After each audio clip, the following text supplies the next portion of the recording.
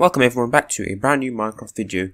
Today I'm going to be talking about water elevators, how to go up and down in them, and then we'll be quickly constructing one of our own.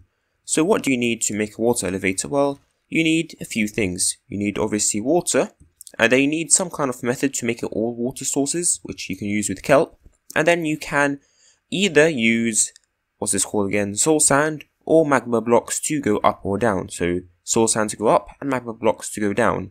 Now, magma blocks are obviously quite common in the nether, but you can also find them in the overworld. So for example, if you're going along in your boat in the ocean and you start going bloop bloop bloop in your boat, that's probably some magma cubes, magma blocks rather, pushing you down. Now, soul sand you can't really find in the overworld, but again in the nether, especially in the soul sand valley, you know, where there's lots of soul sand, you can find loads of it there. So those two are quite easy blocks to come across, especially in the nether. Now, what do you need to do in order to actually make this water elevator? So first of all, let's just actually go through the water elevators. We have one that goes up, like this. This is the soul sand. It's go up quite fast. Then we have one that goes down, like so. Again, makes you go down quite quickly. Now notice that when you are in the one that goes down with the magma blocks, you can't go up. Now I'm actually flying, but you cannot swim up. I'm holding space and I can't swim up. Now conversely, if you are in the one with the soul sand, so the one that goes up, you actually can't go down at all. So I am now in the water, as you can see, and I'm bobbling up and down, and I can't go down at all. I am pressing and holding left shift, and I can't go down at all. So make sure when you make your elevators that you have some kind of plan, so you're not going to just, go up into an area that you can't escape from, or go down and then get stuck, and you need to break a block, and so on and so forth. Now, as you can see here, I've actually made an empty one. I'm going to construct a water elevator. I'm going to actually go up in the elevator, so I'm going to collect my ingredients. I need water bucket, soul sand, and kelp. And kelp, you need as many kelp as you have your water elevator high. So for example, if I want to have a 30 block high water elevator, I'll have 30 blocks of kelp.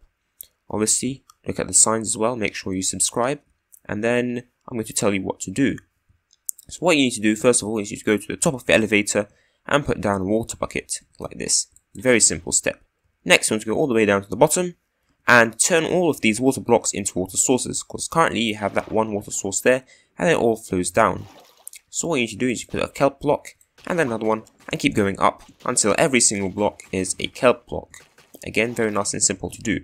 Also, kelp can easily be found in the ocean as well, as it is one of the more abundant blocks in there.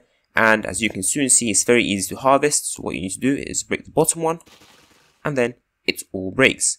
And funnily enough, it actually floats. So if you want to collect your kelp up again, just go to the top, and obviously for some reason, some of it's floating a bit higher than normal. But if you're, for example, in the ocean, you don't need to, go around all the ravines, etc., trying to find your kelp. You can just go up to the surface and collect huge amounts. Now, since I want to actually go up in this water elevator, I will need a soul sand block. So what I need to do is replace this grass block or dirt block here with soul sand. And here we are. It should be working now, hopefully, and bam. And imagine if it didn't work, that would have been very embarrassing and also quite frustrating. So there you have it, water elevators for your survival world, or creative world, or adventure mode world, whatever world you want to have. So thank you for watching, hope you enjoy, and have a great one. Also watch my other videos and subscribe please. Thank you, and goodbye.